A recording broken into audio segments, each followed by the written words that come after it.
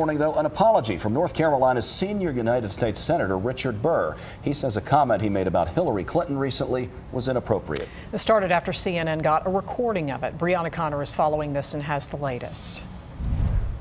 The Senate candidate can be heard saying he was surprised a gun magazine with Clinton on the cover didn't have a bullseye on the picture.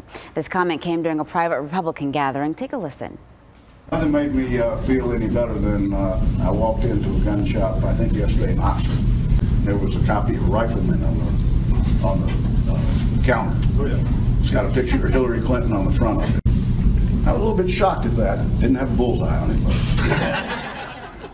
Senator Burr sent a statement to a newspaper in Raleigh. It says, quote, "The comment I made was inappropriate and I apologize for it." That small gathering was in Mooresville on Saturday. Burr's opponent in the Senate race, Deborah Ross, called the comment, quote, "dangerous and irresponsible."